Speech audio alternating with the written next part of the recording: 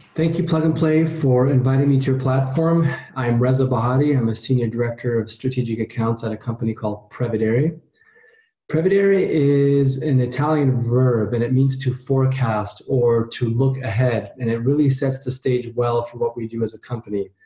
We realized early on that market and industry business cycles are changing faster and with a lot more volatility than ever before.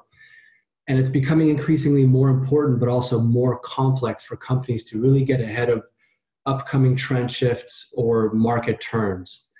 And unfortunately, a lot of companies are also often considering only internal factors when they're planning and forecasting for their business, when in reality, and oftentimes, a lot of business performance is actually dictated by clues and signals that are happening outside of the company's four walls. And with the COVID-19 outbreak, there is an added new dimension or complexity that comes along with the scenarios. And so what if, as a company, you could identify leading signals and clues and strongly correlated factors farther ahead of industry turns? Would you be able to make better decisions and more proactive moves across your organization, and most importantly, ahead of competition? And that's really our ultimate goal, is being able to offer insights so companies can reduce risk or look for opportunities and capitalize on those. So what we do at Prevedere is we go out and we collect the world's data all day, every day from across 120 different economies. We collect things like consumer behavior, income, unemployment trends, social trends, weather, vehicle miles traveled, new car registrations. So all this data is collected in real time and brought into our ecosystem, and we go through a standardization process. We curate the data, we cleanse it, we get rid of noise, and really make it analytics ready for consumption. Now, thanks to cloud computing and our machine learning capabilities, we can now marry those millions of economic indicators with your company's internal historical performance data. So think of sales, volume, shipments. We can even model markets, specific markets in different industries. And when we model and correlate those factors, we really look to uncover hidden business drivers and bring those to light so that supply chain and finance leaders have a much more accurate view of what factors are actually driving their business 1 month, 3 months, or 12 months out. And what's unique here is we also have a team of economists and industry analysts in-house that help interpret the results and make sure those models that are built and the factors that are included make business sense. So here's an example. This is, in green, you see historical performance data. This could be for your company over the last several quarters, and overlap to that in blue is one of those millions of economic indicators. The engine will process and scan back and forth and find indicators that overlap at a strongest point. And in this particular example, you can see that the consumer mood index for age groups 18 to 24 seems to predict with a 2-month offset. Now, we're going to do that at scale. We're going to look at different data sets across different data categories and really narrow down the scope to a meaningful set of drivers, and not only understand what those drivers are, but tell you how much they matter, and also how far in advance each and every one of those indicators is predictive. And the result of that should be an economic baseline model. What does the future outlook hold if all else remains equal? That's essentially what we empower companies to do. And you'll be able to drill down. So in this example here, you can see which of the indicators made it into the final model for what we're predicting, but we can also see which of those indicators are signaling an upward or a downward trend in business over the next consecutive months or quarters ahead. Now, 2020 is going to be a very interesting year. It's always going to require companies to have an always-on dashboard or a way of monitoring upcoming risk, but also opportunities that they can capitalize on. And the analytics and the platform are consumed across different functional areas, but from an executive standpoint, strategy, finance, executives are interested in the insights and predictions so they can make better financial plans. But also supply chain and demand planning leaders, they're on more of an operational standpoint, looking to understand where there's going to be demand trends or shifts that they can use in their respective areas. And then analytics groups oftentimes want to get into the platform and actually model ad hoc projects on their own. So we have a lot of customer engagements today.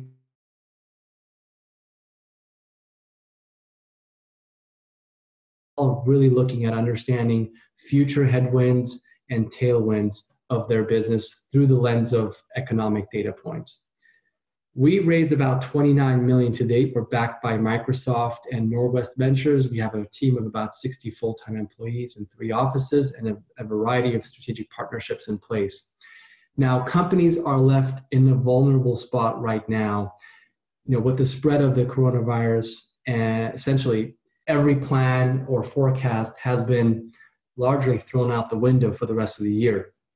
Everyone's thinking about what comes next, what's going to happen in the second half of 2020, where are my categories going, where is there going to be demand for my product, etc. And so more importantly, what does a return back to normal post-COVID-19 look like for those companies? So our response to that is to support logistics, manufacturing, and CPG companies to really navigate through those uncertain times in a couple of ways. So one is scenario planning. As a use case, we already work with several consumer goods customers that are in the midst of planning and reforecasting their business for the second half of the year, where we build what-if scenario models. We're essentially modeling their business with more near-term indicators, so drivers that are predictive 1 or 2 or 4 months out, and we build economic high side and low side scenarios on top of the economic baseline models. Also, another way to look at how we tackle this is through relevant and current insights. We can definitely use indicators that have consistently signaled economic downturns and recoveries, but this one is rather unique because it really focuses on a health pandemic, which is largely unprecedented in the last few years. So we're adapting our approach and incorporating leading indicators that are based on their unique relevance to this health crisis. Things like Google Trends on travel cancellations or restaurant and bar sales or vacation plans over the next 6 months. And then timeliness of COVID-19 indicators. Many government bureaus are publishing monthly or quarterly data, where we've now gone to look at data that's becoming more readily available on a daily or weekly basis and use those in modeling short-term changes in the economy with respect to your business. Think of a lot of data and consumer spend data that we get from China on automotive, restaurant, or online shopping trends or apparel trends. Any rebound in those markets are great indicators for most industries and customers that you are serving in your marketplace today, and we can incorporate that into those models. With that, we love pilots, proof of values. The main goal of the POV is really to showcase our predictive capabilities. They're usually very quick, 4 to 6 weeks in length, and they're cost effective and relatively pain-free, since it's the lion's share of the work is managed by the Prevedere staff. We usually start at a couple of models and then work our way into helping operationalize those within your ecosystem. So with that, the world is really changing at a faster pace than ever before, and those companies that are looking to incorporate external data in a systematic and repeatable way are really going to be able to compete effectively and help overcome this downward trend that we're in right now. Thank you. Okay, fantastic. Thank you very much, Reza. Good morning. How are you? Good. How are you? I'm good. So obviously there's a lot of questions around, was Prevedere able to predict COVID-19? So if you could maybe talk about, when you guys first saw some of these signals starting to play out in the models, and what were some of the underlying what were those underlying trends across, maybe consumer staples or automotive or other industries? Yeah, no, thanks, Harvey. Well, obviously, we couldn't have predicted the crisis overall or any natural disasters. That's unfortunately something that we, is not within our capabilities as well. If otherwise, we would be trying to predict the stock market or other scenarios and capitalize on those. But absolutely, so hourly numbers of employers working or unemployment trends, number of new cases emerging in different regions, as well as even a number of deaths, certainly are some of the indicators that we monitor for a lot of companies, and those who are looking at doing scenario planning.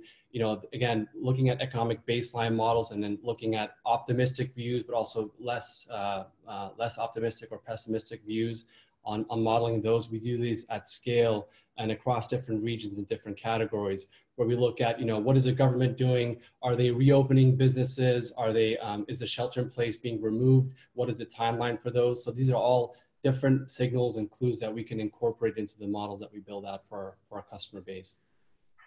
And are you also working on data sets across the globe, or just in the United States, or maybe United States and Europe? Mm-hmm.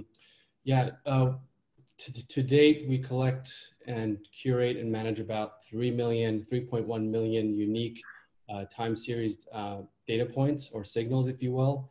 And these are across the globe. The majority is going to be North American based, just because that's where most of the data is readily available. But we go to all the public sources, government bureaus, all the trade organizations across the globe. So there's really only a few scarce areas where we don't get a lot of data. But for the most part, we're fairly global. We model in Europe. We do a lot of modeling in the APAC region. A lot of indicators in China are, based on the changes going on in consumer spend and the automotive markets, are essentially indicators for other industries in the months to come across different geographies as well. So fairly global in nature, and with a few exceptions, we have a global footprint of about 3.1 million data sets, and we're continuing to count. Most of these are, again, publicly available data sources. Now we also have partnerships in place with different syndicated data providers like Nielsen. So we're directly connected to the Nielsen platform, and we work with companies like IRI and others to augment our repository to support modeling in those different regions as well. Okay, fantastic. Well, thank you very much, Reza. We appreciate you spending some time with us this morning, and hopefully everyone's staying safe, and hopefully that you're able to help the rest of us get more of those consumer staples that we no longer have access to. Absolutely. Thanks for having us on, and happy to support anyone offline, and can also help answer questions on the chat forum.